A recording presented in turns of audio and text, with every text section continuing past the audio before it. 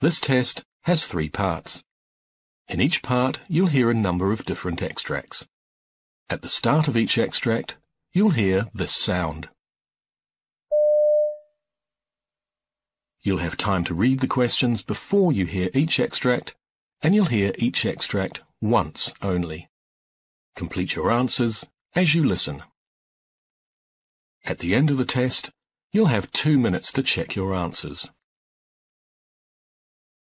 Part A. In this part of the test, you'll hear 2 different extracts. In each extract, a health professional is talking to a patient. For questions 1 to 24, complete the notes with information you hear. Now look at the notes for Extract 1. Extract 1. Questions 1 to 12. In this part of the test, you will hear Dr. Brian Fleming interviewing a parent of a child presenting today. For questions 1 to 12, complete the notes with a word or short phrase. You now have 30 seconds to look at the notes.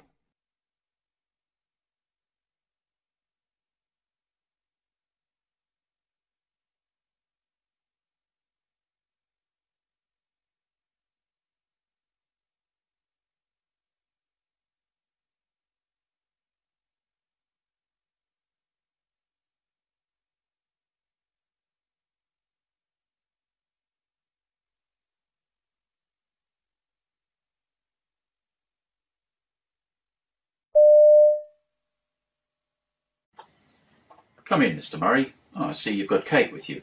Yes, that's right, Doctor. She's had an accident at school. Oh, dear. Well, I'll bring you both in here and get Kate comfortable on the couch first. Oh, good. I think she's in quite a bit of pain. Yes, obviously, and she's looking very pale. Now, can you tell me what happened? Well, she had a fall at school, actually. It was in her gymnastics class, and I don't know, I think she landed awkwardly in one of the practice exercises. And how long ago was that? Well, the school called me to pick her up, and I came straight here, so about an hour ago, I think. All right. Now, before we go any further, how old is Kate? She's 7.5, Doctor. Is she on any medications at all? Well, she gets occasional asthma attacks, so she uses a ventilator inhaler when necessary. Okay, and no other illnesses? No. Now, looking at Kate's right leg, she does have a nasty bruise developing as well as some swelling, so I do need to take an x-ray. Well, I've got the x-ray results here, and it's a spiral fracture of the right tibia. Oh dear, I was hoping it'd just be a sprain. No, it's more serious than that. I see. Now, I've rung the fracture clinic at the hospital, and they've advised that we can't put a cast on while there is that swelling. Right. But they've asked me to put on a back slab cast while there is that swelling, and also a bandage to keep that in place. I see. Has she taken anything to relieve the pain yet? No, not yet. Well, I'll prescribe her a medication known as Pain Stop for children. It's specifically formulated for fractures and contains both paracetamol and codeine. Right. And it's in liquid form and fast-acting. Oh, good. And how often should she take it, Doctor? For her age, she can take 10 to 12 ml every 6 hours until the pain subsides. And how long do you think that will take? Within 48 hours. But I do want you to contact me if pain persists longer than this. Will do, Doctor. And the other thing is plenty of rest for the next few days. Now, we'll need to set Kate up with some crutches, and you can get them from the pharmacy across the road. Okay. Now, they'll make sure that they're fitted and adjusted to her height. Okay, but she's only 7, and I wonder how she'll manage. Well, you'll receive instructions from the pharmacist. Okay, she'll definitely need that. And they can also provide a DVD which explains how to use the crutches properly, including how to get up and down stairs. This will help her gain confidence. Now look at question 4. Take notes on the first 48 hours.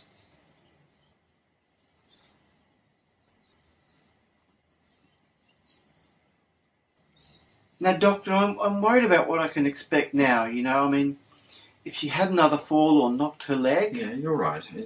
It's not fully protected at this stage until she gets the full plaster cast, so both you and Kate will need to take care. I see. And during the first 48 hours, you need to keep the leg elevated in order to reduce the swelling. Right. And encourage her to wriggle or move her toes as much as possible. This will help reduce any swelling. Okay, I think I can do that. Well, at night, when she goes to bed, put a pillow under her leg so that it remains elevated. And is there anything else I need to be aware of? Well, if she complains of tingling feeling, you know, like pins and needles, that means the leg needs to be elevated. Hmm. And if she's in pain or can't be settled by the analgesics, then you need to give me a call. Okay. And finally, watch out for any numbness or loss of feeling. Will she be able to shower with the cast on? Well, it's important not to wet the cast at all. She can have a shower, but the cast will need to be wrapped in a waterproof bag and sealed. I see. And keep the cast away from direct heat, such as heaters, electric blankets, and so on. Right. And make sure she doesn't put any weight on her leg or the cast in the early stages. Will it feel uncomfortable? It may feel itchy, but she shouldn't scratch under the cast, as this can lead to skin irritations.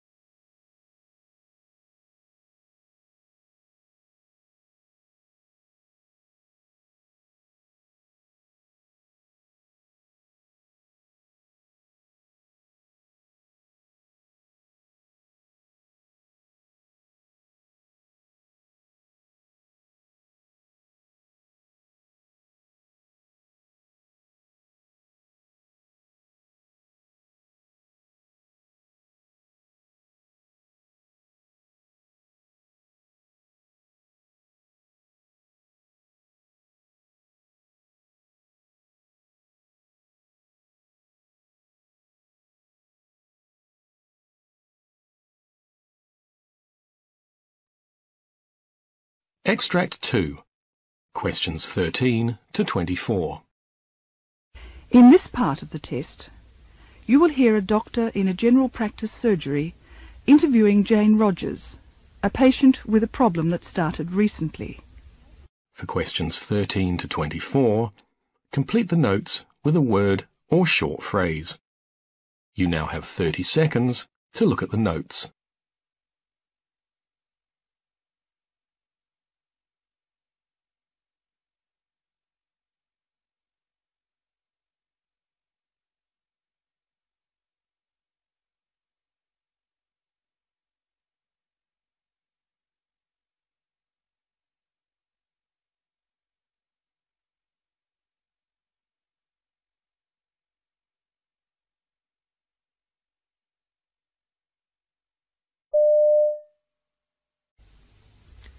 Jane, good morning. It's good to meet you. I'm Dr. Jones. How do you do, Dr. Jones?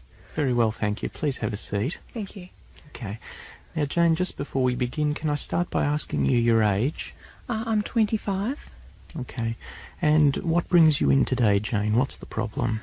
Well, I've been feeling a bit tired for the past few weeks, and I don't seem to have much energy to do anything, really. And I was wondering if you could tell me what's wrong with me. Okay. Well, tell me a little bit more about it. Well, I started to get tired about 4 weeks ago, and it's really persisted since that time. And I've actually had to stop playing netball because I've been so tired. When it started off, I had some aches and pains in my muscles, and but they seem to have settled down now, and it's really just the tiredness that's persisting. And I've got exams in a few weeks, and I'm really worried that I won't be able to study properly because I'm feeling so tired. I see. Goodness, that must be very distressing for you. Yeah, it's really worrying me. Yeah. What are you studying? I'm a social work student. I see. At La Trobe University, and we've got our exams soon. Right. Okay. Well, we'd better get on and make you well then. Mm. Well, tell me, apart from the aches and pains that you noticed initially with this illness, was there anything else in particular that you'd noticed? Well, it sort of started quite suddenly, really, and when it started, I had a bit of a cold, a bit of a blocked up head and a runny nose. And I actually went to the doctor at Student Health at the university, and he said I just had a virus and I didn't need any treatment and it would go away. And he didn't do anything else than that, really. Right, okay. So at the moment, just to let me clarify again, the main problem now is tiredness. All of the other symptoms have settled down. Yeah, just really tired and I can't do anything, really. Okay. Being a student and being particularly close to exams, I mean, are you under any sort of, excess stress or pressure? Could that be contributing to the problem? Well, I guess everyone gets worried about their exams, but I'm doing pretty well this year, so I think I'm going to pass if only I could get over this tiredness. Right, okay. Are you taking care of yourself? Are you eating well? Are you sleeping enough? I have a pretty good diet. I eat 3 meals a day and eat meat and vegetables and all those sort of things, so I think my diet's pretty good. When I wake up in the morning, I'm still really tired, even though I've slept well all night, and it's just really hard to get out of bed. Right, okay. Has anyone else around you been ill like this? Well, I share a flat with 2 girlfriends, and one of them went to the doctor last week, and the doctor said she had glandular fever. I see. And she's been really tired too, and I was wondering if that might be my problem. Right, that's a particular concern of yours? Well, yes, yeah. I mean, I don't want glandular fever. That'd be terrible. Okay. Well, that's certainly a possibility that we might have to think about, actually. But let me ask you a few more questions, okay? Your general health, what's that been like? Oh, I'm normally a pretty fit and well person. I haven't had any problems, really. Good. And in the past, there have been no major problems with illness or... No, I've been fine. Great. Are you on any medications, Jane? No. Okay. And can I ask you a personal question? Certainly. Are you sexually active? Yes, I've got a boyfriend that I've been seeing for about 6 months. Right. And it's a regular relationship? Yes. Okay. Concerning aspects about safe sex? Oh, well, we use condoms, and I'm sure he doesn't do anything, and I've only got one partner, so I don't think there's any problems like that. Right, okay. Is there any possibility that you may be pregnant, despite the fact that you're using condoms? No, we haven't had any problems with the condoms, and my last period was last week, and that was fine. Right, and that was on time, normal, as expected? Yep. Yes. Are your periods unusually heavy or excessive? Last long? No, I've had no troubles with them. They're regular. They haven't changed at all. Okay, Jane. Tell me a bit more about yourself. In particular, do you smoke or drink? No, I don't smoke. I have on the weekends I'd have about 2 or 3 light beers when I go out, but that's all. That's about it. Okay. And as far as your family goes, any major family history of illnesses or problems? My dad's got a bit of high blood pressure, but he's an engineer and he works fairly hard, so it might be due to that, I guess. And my mum, she's well. She works in an office and she's been fine. I've got a sister that's a lawyer and she hasn't had any health problems either. Right, okay.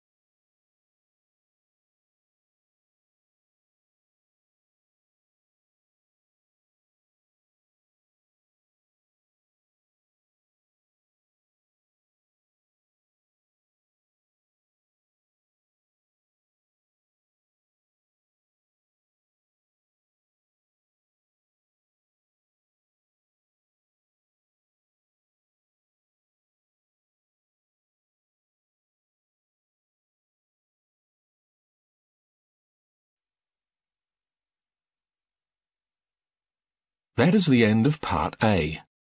Now look at Part B.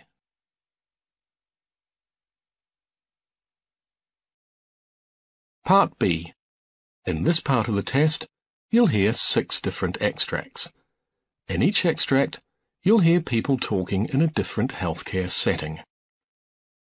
For questions 25 to 30, choose the answer A, B, or C, which fits best according to what you hear. You'll have time to read each question before you listen. Complete your answers as you listen.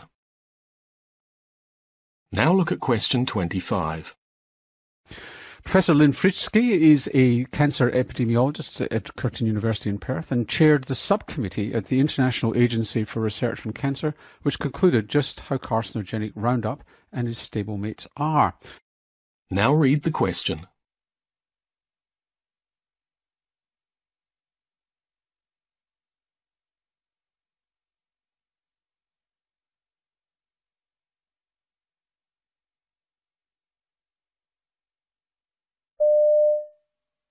Where does that leave us? I mean, is the IARC going to change its mind now?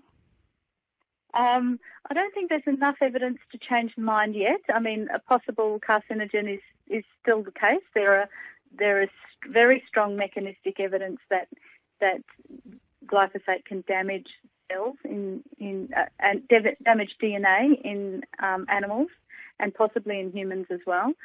And so there is, some evidence that it may be carcinogenic. So I think just having that other one big study doesn't necessarily negate the whole decision. So where does that leave us with glyphosate for casual use or occupational use? Should it be banned?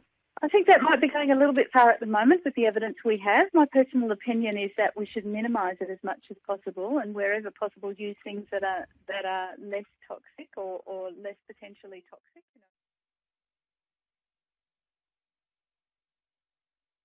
Question 26. Dr. Diana Adams, a medical oncologist at MacArthur Cancer Therapy Centre and the co-founder of Avexia Care. Now read the question.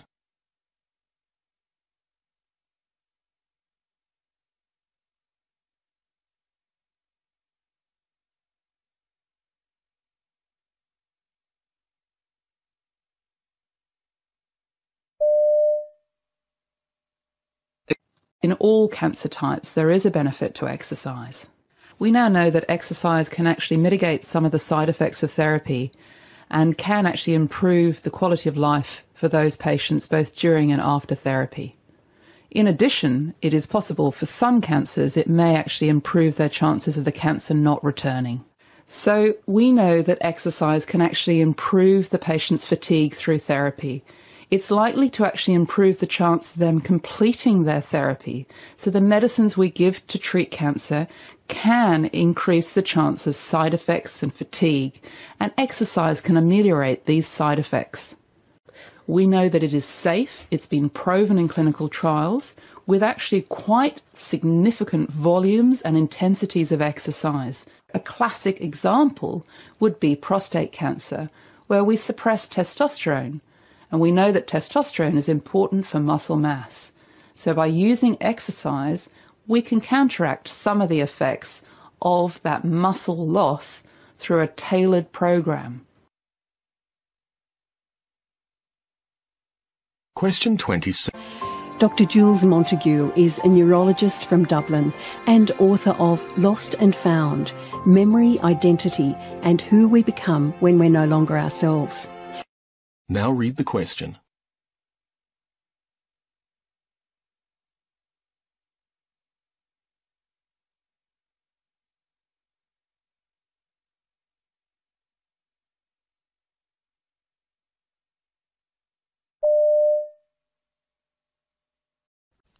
Sure. So you would think that your most emotional memories would be the most accurate, but it transpires that's not the case.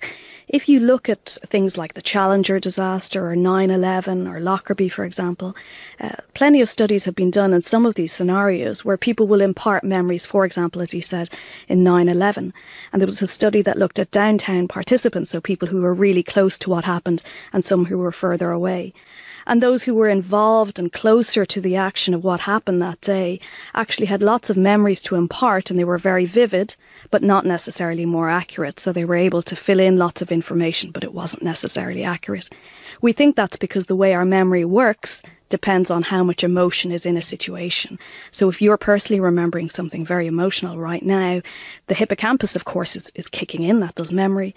But so is the amygdala, which is all about emotional memories. And that means your memories certainly are more vivid, but it doesn't mean that they're more accurate. And again, it's not that you're lying in any way. It's that the circuitry in your brain, for evolutionary purposes, has decided to kick in a slightly different. Question 28. You hear Dr. Charlene Wong, a paediatrician and health policy researcher at Duke University in Durham, North Carolina. Now read the question.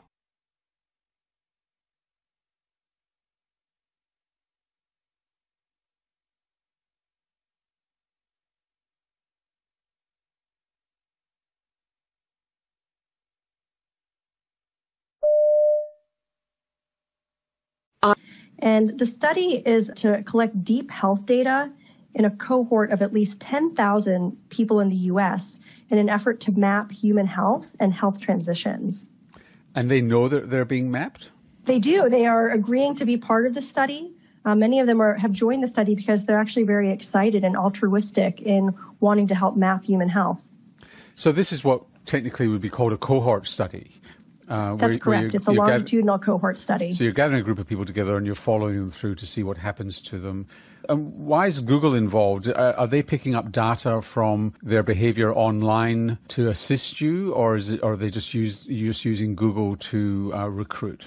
Sort of all of the above, I would say. We are collecting a broad range of different types of data, from imaging studies to blood tests and urine tests and even tests on the stool to look at all the different molecular markers that are available currently. We are also eventually going to be looking at other types of data, including data from people's medical records, data from what they are doing online.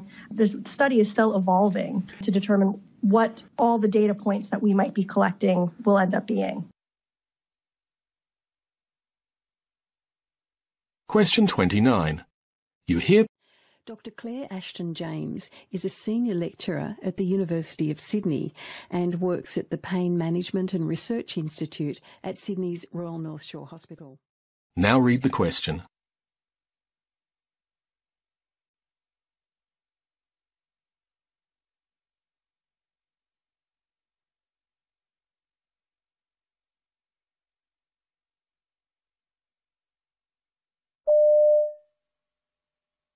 Okay.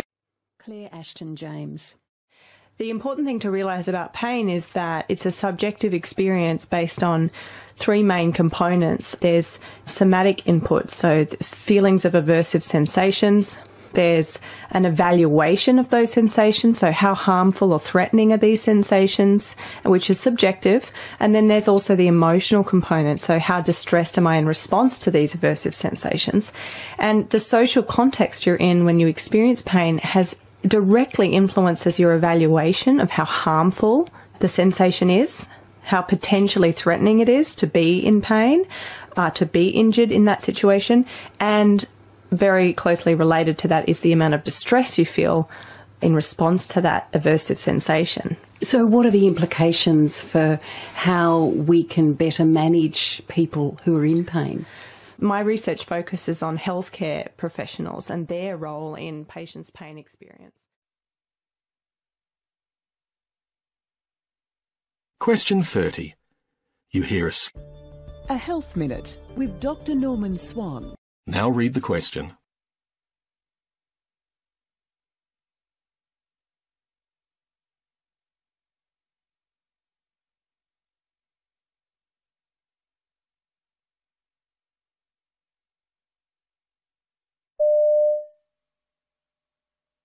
I assume that given the choice, you'd rather age with your marbles intact, and there is evidence that lifestyle matters.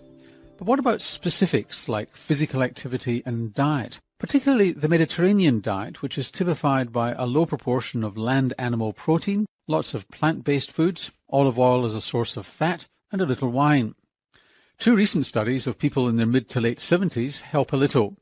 One study followed people in New York for over 5 years, looking at the incidence of Alzheimer's disease, and found that exercise, particularly more vigorous exercise, reduced the risk of Alzheimer's, as did closely adhering to a Mediterranean dietary pattern. About 1 in 5 people with the lowest level of exercise and diet adherence developed Alzheimer's, compared to about 1 in 8 who were goody two-shoes, and that was after allowing for other differences between the groups. The second study in France looked at decline in thinking ability and the Mediterranean diet and found a weaker link and no effect on the risk of dementia. It may be that in France the average person eats more of a Mediterranean diet than Americans to start with, making differences hard to find.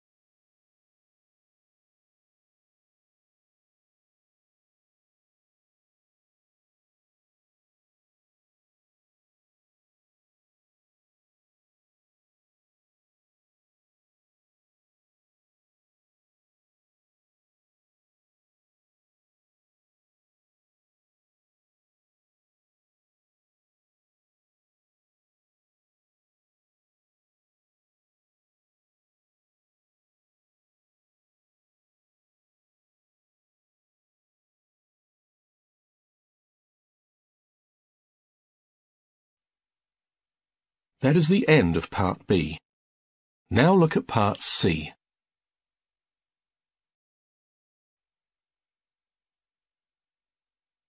Part C.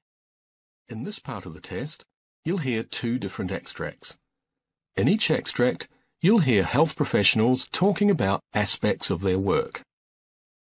For questions 31 to 42, choose the answer A, B, or C, which fits best according to what you hear. Complete your answers as you listen. Now look at Extract 1. Extract 1, questions 31 to 36. You now have 90 seconds to read questions 31 to 36.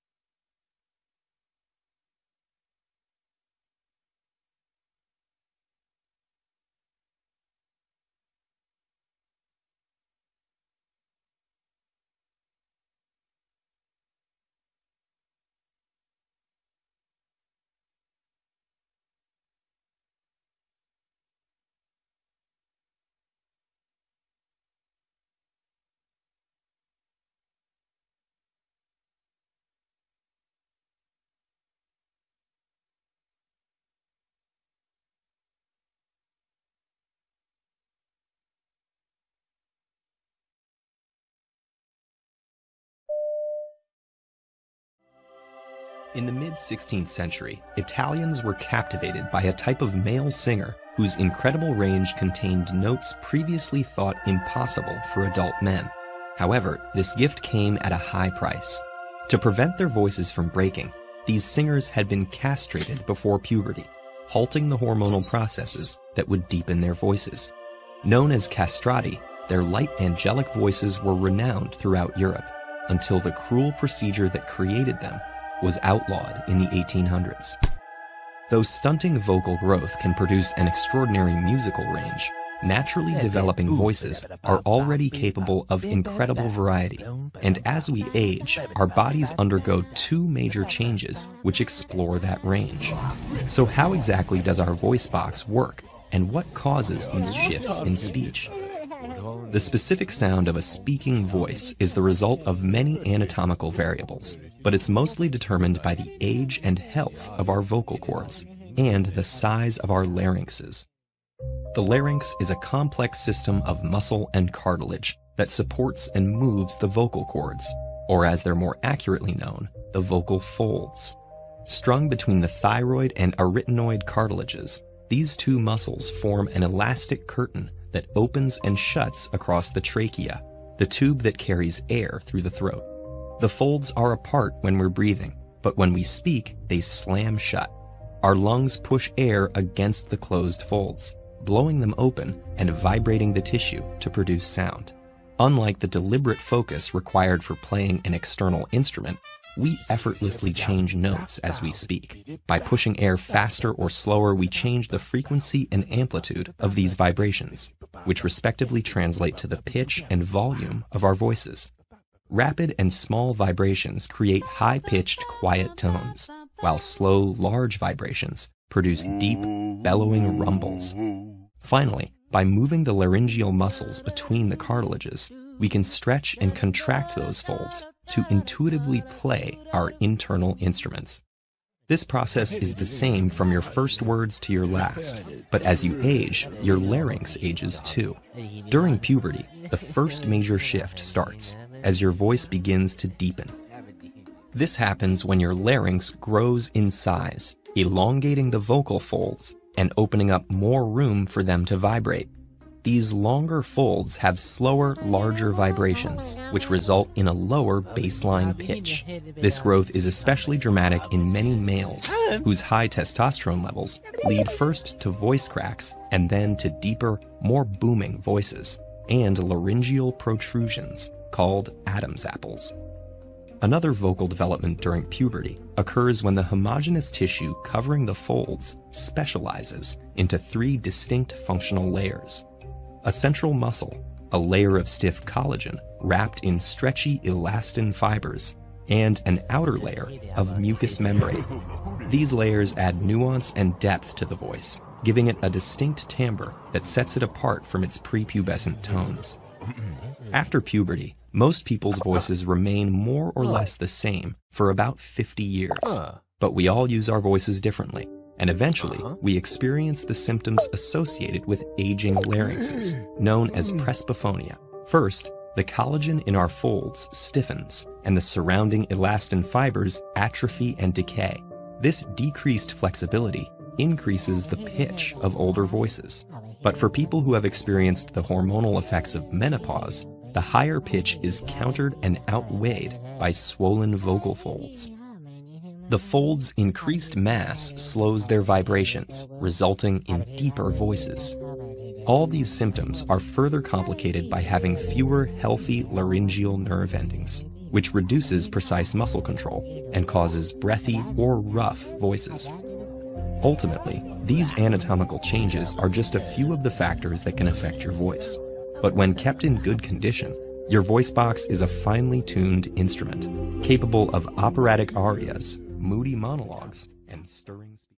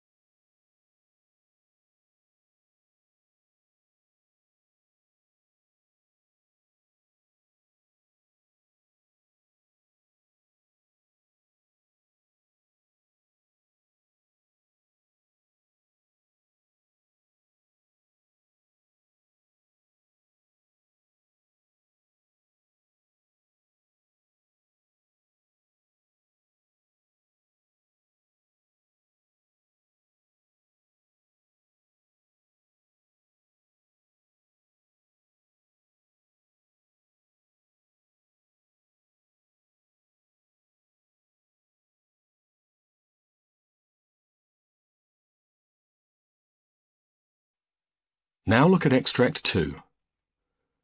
Extract 2, questions 37 to 42.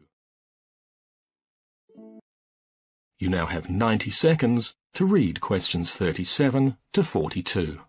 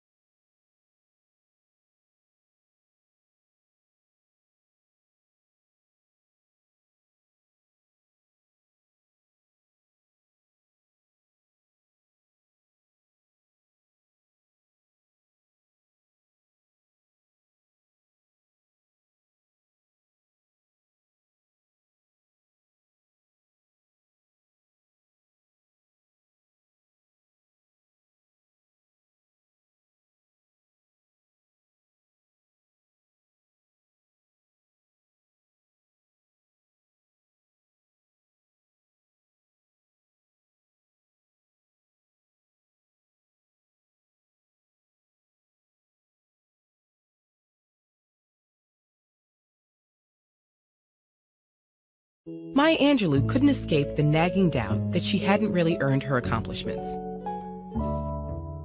Albert Einstein experienced something similar. He described himself as an involuntary swindler whose work didn't deserve as much attention as it had received. Accomplishments at the level of Angelou's or Einstein's are rare, but their feeling of fraudulence is extremely common. Why can't so many of us shake feelings that we haven't earned our accomplishments, or that our ideas and skills aren't worthy of others' attention? Psychologist Pauline Rose Clance was the first to study this unwarranted sense of insecurity. In her work as a therapist, she noticed many of her undergraduate patients shared a concern. Though they had high grades, they didn't believe they deserved their spots at the university. Some even believed their acceptance had been an admissions error. While Clance knew these fears were unfounded, she could also remember feeling the exact same way in graduate school. She and her patients experienced something that goes by a number of names: imposter phenomenon, imposter experience, and imposter syndrome. Together with colleague Suzanne Imes, Clance first studied imposterism in female college students and faculty. Their work established pervasive feelings of fraudulence in this group. Since that first study, the same thing has been established across gender, race, age, and a huge range of occupations, though it may be more prevalent and disproportionately affect the experiences of underrepresented or disadvantaged groups. To call it a syndrome is to downplay how universal it is. It's not a disease or an abnormality, and it isn't necessarily tied to depression, anxiety, or self-esteem. Where do these feelings of fraudulence come from? People who are highly skilled or accomplished tend to think others are just as skilled. This can spiral into feelings that they don't deserve accolades and opportunities over other people. And as Angelou and Einstein experienced, there's often no threshold of accomplishment that puts these feelings to rest. Feelings of imposterism aren't restricted to highly skilled individuals either. Everyone is susceptible to a phenomenon known as pluralistic ignorance, where we each doubt ourselves privately, but believe we're alone in thinking that way because no one else voices their doubts. Since it's tough to really know how hard our peers work, how difficult they find certain tasks, or how much they doubt themselves, there's no easy way to dismiss feelings that we're less capable than the people around us. Intense feelings of imposterism can prevent people from sharing their great ideas or applying for jobs and programs where they'd excel. At least so far, the most surefire way to combat imposter syndrome is to talk about it. Many people suffering from imposter syndrome are afraid that if they ask about their performance, their fears will be confirmed. And even when they receive positive feedback, it often fails to ease feelings of fraudulence. But on the other hand, hearing that an advisor or mentor has experienced feelings of imposterism can help relieve those feelings. The same goes for peers. Even simply finding out there's a term for these feelings can be an incredible relief. Once you're aware of the phenomenon, you can combat your own imposter syndrome by collecting and revisiting positive feedback.